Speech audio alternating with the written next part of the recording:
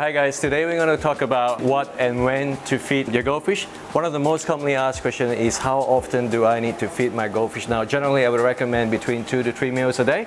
However, today I want to talk about something more important. There's two different environments we have our goldfish in. One's like to keep the goldfish in a colder environment, especially outdoor pond. When the temperature is between 0 to 20 degrees, I don't recommend high protein food. Go for something lower in protein like brine shrimp, flakes or frozen bloodworms. Reason being because in this colder environment they have much lower metabolisms and they won't be able to digest the food as quickly. However, if they are in a warmer environment, say between 20 to 28 degrees, you can use a high protein food.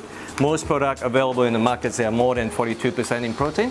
So feel free to actually give them high protein food because they're able to digest the food very easily. If they are in a warmer environment like this and you choose to feed them 2 to 3 times a day with very high protein food, you got to be careful with your filtration. Make sure you maintain your filtration on time.